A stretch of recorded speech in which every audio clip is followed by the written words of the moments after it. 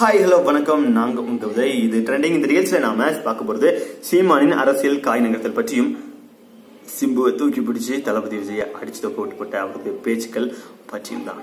பொதுவாகவே ரஜினி உள்ளிட்ட நடிகர்களை இழுத்து அவரை கீழ்களில் கிளைச்சி தொங்க போடுற அளவுக்கு சீமான் நிறைய பேச்சுக்கள் பேசுவார். ஆனா இந்த முறை நடிகர் விஜய மிக கேவலமா சீண்டிருக்காரு சீமான். அதிலும் சிம்புவை தூக்கி பிடிச்சி விஜய சீண்டி விளையாடுற அப்படிங்கிறது வந்து ஏதோ ஒரு அரசியல் காய் நகர்த்தலாகவே பார்க்கப்படுது. சினிமா வட்டாரத்துல பலருக்கு தெரியும்.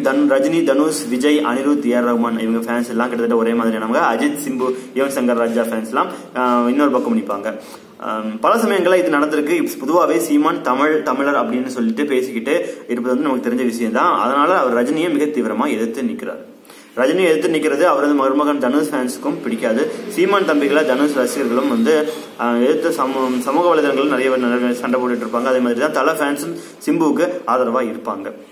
சீமானுக்கு என்னதான் ரஜினி மேல எதிர்ப்பு இருந்தாலும் விஜய் மற்றும் கமலா அந்த அளவுக்கு அவர் விமர்சிச்சது கிடையாது. ஆனா இந்த கூட்டத்துல விஜய கிழிச்சி தொங்க விட்டாருன்னு சொல்லலாம். பாவம் விஜய் ஃபேன்ஸ் இதுக்கு ஒரு பதிலடி கொடுக்காம இருக்காங்க.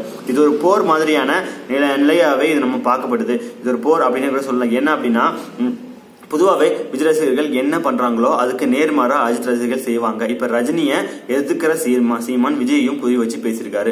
இது ரஜினி, தனுஷ், விஜய் ஃபேன்ஸ் எல்லாம் ஒன்னு சேர்த்து வரக்கூடிய ஒரு காரியமா இருக்கும். இப்போ ரஜினி, தனுஷ் கூட விஜய் ஃபேன்ஸும் சேர்ந்துட்டாங்க அப்படின்னா அவங்க கண்டிப்பா அவங்களை எதிர்க்கிறதுக்காகவே அஜித் ஃபேன்ஸும் வருவாங்க. ஏன் அப்படின்னா நாள்ல தலைவர் தல படங்கள் வர்றதுனால இந்த பிரச்சனை மிக பூதாகரமா வெடிக்கும் அப்படின்னு சொல்லி சமூக வலைதளங்கள்ல பார்க்கப்படுது. சீமான் இந்த கூட்டத்துல தலை பத்தி பெருசா பேசல அப்படின்னாலும் அவர் சிம்புவை சூப்பர் ஸ்டார், அடுத்த சூப்பர் ஸ்டார் அப்படின்னு சொல்லியிருக்காரு.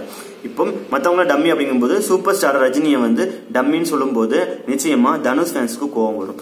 தனுஷ் ஃபேன்ஸ்க்கு ஏன் கோவம் வருது அப்படின்னா அது சூப்பர் ஸ்டாரை டம்மி பண்ணிட்டு சிம்புவை தூக்கி பேசுனது. சிம்புவோட திரைப்படங்கள் சினிமா துறையில எதிரியா பார்க்கப்படுது. அவங்க நண்பர்களா இருந்தாலும் சினிமா துறையில எதிரியா பார்க்கப்படுறது வந்து தனுஷ் தான். அப்ப தனுஷ்க்கு ஒன்னு ரஜினியை எதிர்த்து பேசுனது ஒண்ணு, சிம்புவை தூக்கி பிடிச்சது ரெண்டுமே வந்து தனுஷ் ஃபேன்ஸுக்கு தனுஷ் ஃபேன்ஸால ஏத்துக்க முடியாத ஒரு விஷயமா இருக்கும்.